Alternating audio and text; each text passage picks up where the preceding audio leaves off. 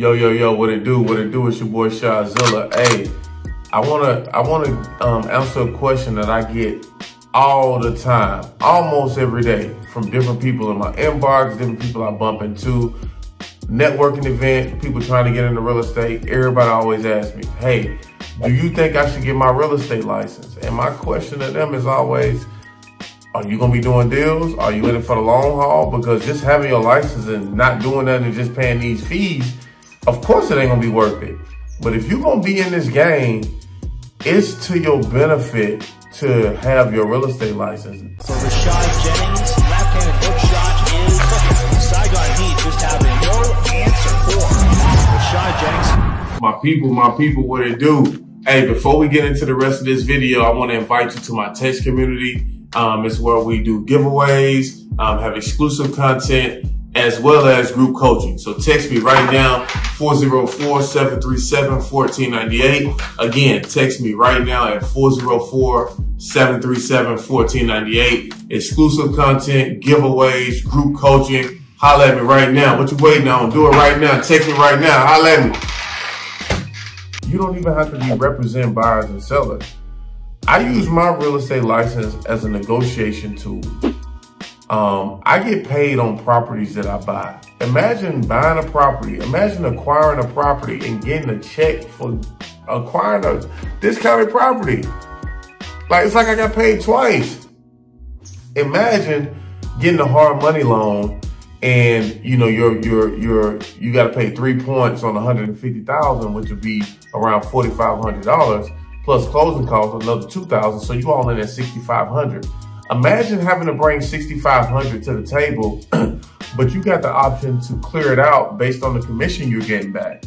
So now, if it don't wipe it all the way out, now you're only bringing $2,000 to the table or something like that.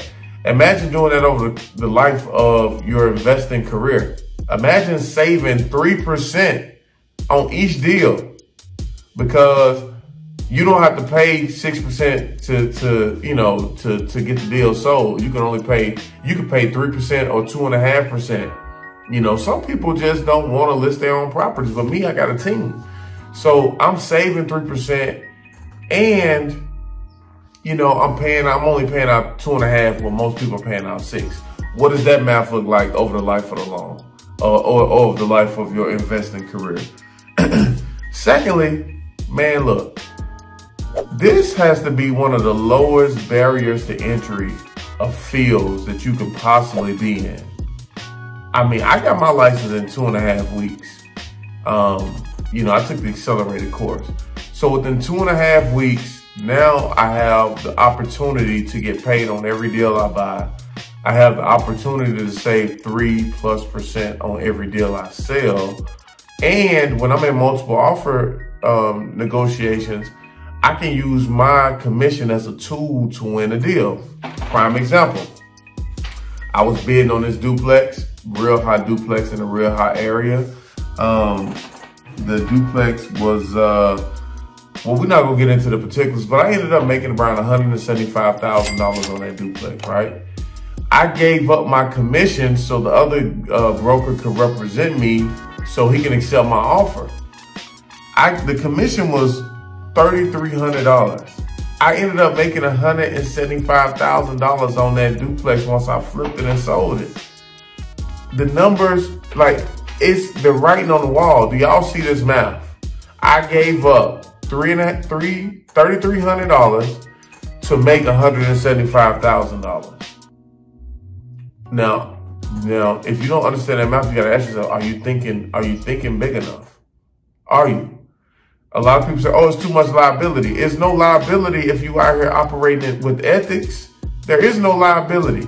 Knock on wood, I never had an issue with anything because I do everything the right way. If you're doing everything the right way, you don't have anything to worry about. When I first got in the game, it was a guy that was building. He was getting out.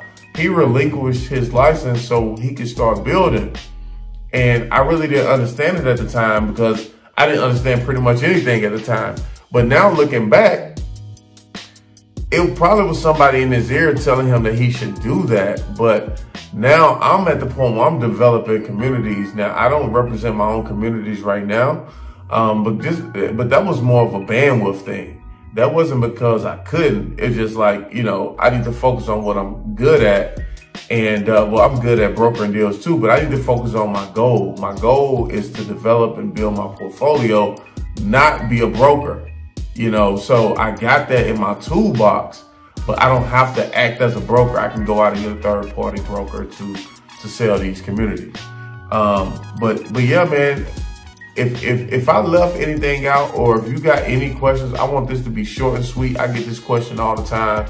People always ask me if they want, if they should get their license. My answer, you know, for the most part is yes, most definitely. You leaving money on the table if you don't have your license.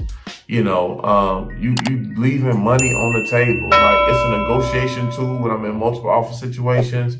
I get paid to buy deals. When I got to bring money to closing, that X's each other out.